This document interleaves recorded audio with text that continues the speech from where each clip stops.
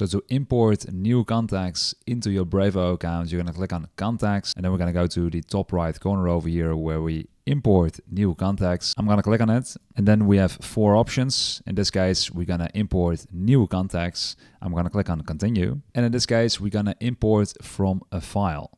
I'm going to click on it, and now we can upload a file to import into our Brevo account. So I'm using a Google spreadsheet to create my file. You can also use Excel. So I'm going to import some sample data. So I'm going to click on file. I'm going to click on import. I'm going to click on upload, and I'm going to choose the sample data file. So the sample data file is uploading. And in this case, I'm going to choose replace spreadsheet, detect automatically.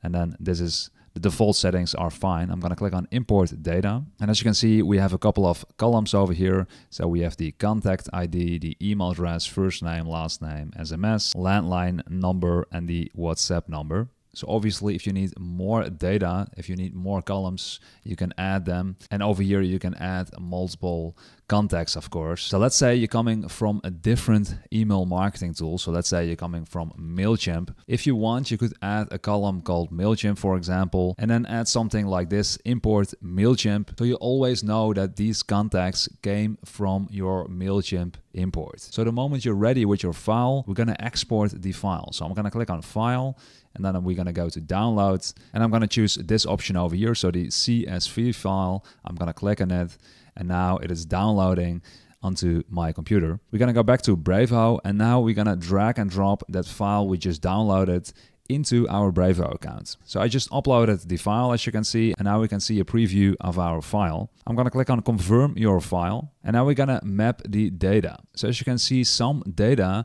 is already mapped correctly. So for example, the email is already mapped correctly with the contact attribute inside Brevo. So for example, here it says the email. This is already mapped with the correct email ID. So email inside Brevo, similar to the first name, the last name. It already connected the country as well, as you can see. So SMS, because of the land code over here. But as you can see, Brevo didn't recognize every data point. So for example, the MailChimp that we added at the end there, it says do not import. And that is because there is no contact attribute inside Brevo for this particular data point. So if we do want to add this one, and we obviously do since we added that to our spreadsheet, I'm going to click on add a new attribute. And now we can choose what kind of attribute we want to use. So in this case, I'm going to use the text attribute, and I'm going to call this MailChimp, just like how I call it over here. And I'm going to click on create. Over here, we have another one. So the contact ID. So let's say we want to add that as well.